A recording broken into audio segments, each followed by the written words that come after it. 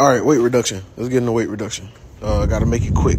So, windshield wiper fluid tank is gone. All the windshield wiper fluid lines, sensors, and all of that has been deleted.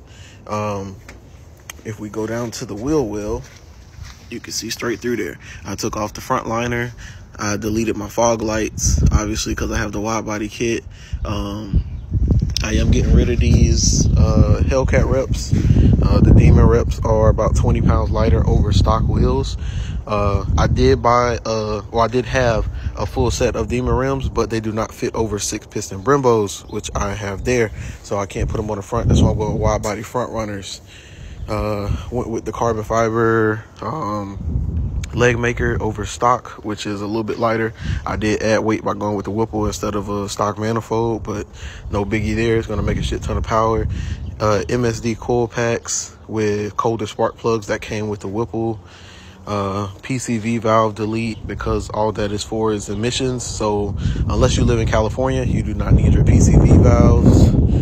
As far as the inside goes, I haven't done too much yet. Driver's seat is going to get snatched out and replaced with a bucket seat. Passenger seat is getting completely snatched out. Back seats are already out. All that trunk liner back there is going to get snatched out. Anderson Composites is going to send me new fenders, wide body Charger fender flares, which are going to be custom. I'm going to get Anderson Composite doors. Front bumper is already replaced, which is about 5 pounds lighter than stock.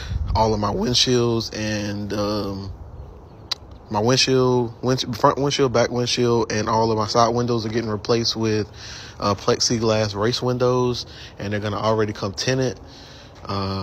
So in total, I'm probably going to cut off maybe a couple 100 pounds. It's not going to be much because most of the weight is in my engine and trans, and my chassis is beefy as fuck as well. But we're going to definitely get some weight off of this girl so that when we hit the script, it's not as laggy on the launch, and she doesn't have so much weight holding her down.